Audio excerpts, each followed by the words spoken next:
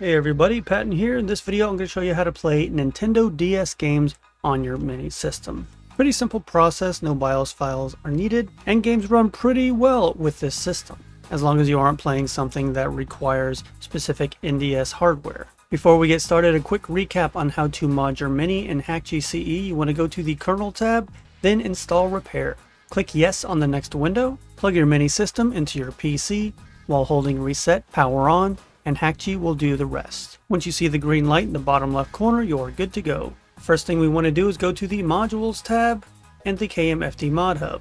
The core we're going to be using is actually standalone and we're not going to use RetroArch for it, so we want to go to the KMFD Cores tab. Scroll down till you get to the Nintendo section, and you have three to choose from. If you choose Melon DS or DES-MUME, you will need RetroArch to get these to run, but I do not recommend it because they do not run the games very well at all.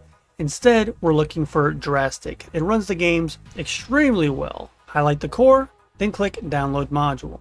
Close out the Mod Hub, go back to your Modules tab, and install extra modules.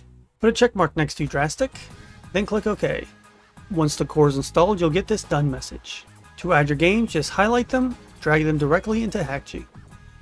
On the next screen that pops up, it's asking you to associate a core with these games. So highlight your games again, click Nintendo DS, then select the core you picked before. Again, I recommend Drastic.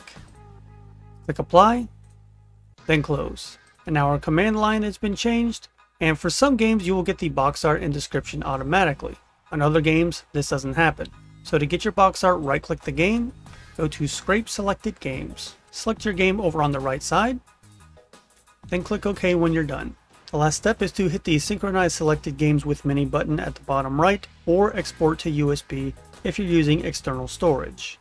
And that's all there is to it. If you're having any issues getting this to work, you can go to the Rockin' the Classics Discord server or subreddit for help. The biggest hurdle you're going to have with these games is getting a controller that will work and function like a DS. Once again, the best option is to get the Wii Classic controller. It works right out of the box, you don't have to set anything up, and it feels almost natural to use this controller. If you don't have a Wii Classic controller, you can plug a second controller into the two-player spot and mess with the controls that way for some of the features. If you're using just one NES controller or one Genesis Mini controller, you're kind of out of luck. Let's head over to the SNES Classic and take a look. We're going to start off with Mario Kart DS. And the game loaded up just fine. Controls are working nice. Let's get into the game and see how it runs. And as you can see, this runs really well. It's very smooth. All the controls work on the controller. I am using the Wii Classic controller for this demonstration. Now, because this game doesn't run with RetroArch, you won't have the RetroArch menu to change some options. Instead, you want to hit the down and select button to get into the menu. In this menu, you can change the options, configure your controls, mess with some cheats. Under Change Options, you have different frame skips that you can change, the screen orientation between vertical and horizontal, how much you want to scale the screen, swap the screens, and other options you can see here.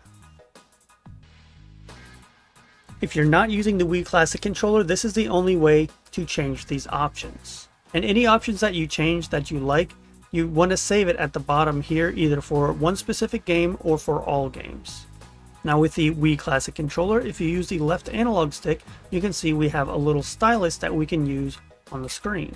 If you push the ZL button, that is like pressing the stylus against the screen. If you hit the ZR button, it will zoom into your main screen. So you don't have to play with both screens at the same time.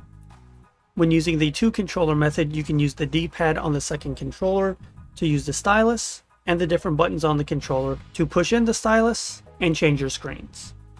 Start up Pokemon Heart Gold real quick. Once again, it starts up fine. And again with the classic controller, if you hit ZR, you can zoom into the top screen.